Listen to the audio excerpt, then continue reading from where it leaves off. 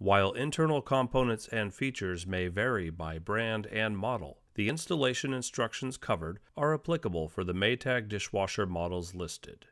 Model number may be found on the appliance's outer carton as well as on the interior left side of the tub.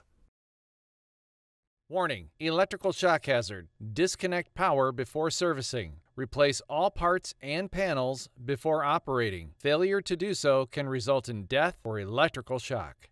Excessive weight hazard. Use 2 or more people to move and install dishwasher. Failure to do so can result in back or other injury. My name is Phil Lally. I'm the Product Service Manager for Whirlpool for the dish category, and today we're going to cover the new installation of a new model line we've got out that's going to launch in February of 2020.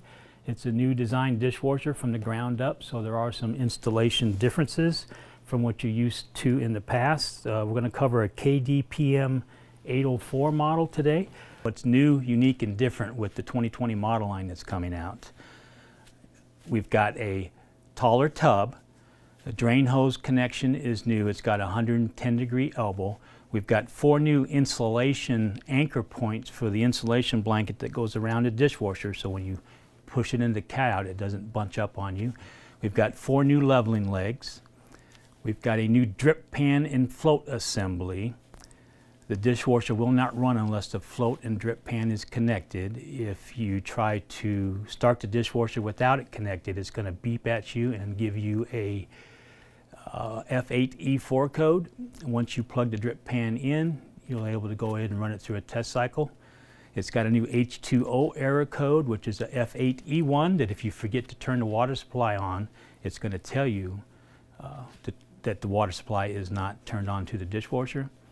It's got a new install and service cycle that you can run. It's a short 5-minute cycle that you can run while you're checking for leaks. All right, one thing I just want to recap and remind you that this unit has a new drip pan and float assembly. That's one of the last things you're going to install before you put the front toe panel on. And we want you to run a short installation service cycle, or you could do a rinse only. We're just trying to make sure we get water in it, the unit's working, and you want to check for leaks before you put the toe and insulation panel on.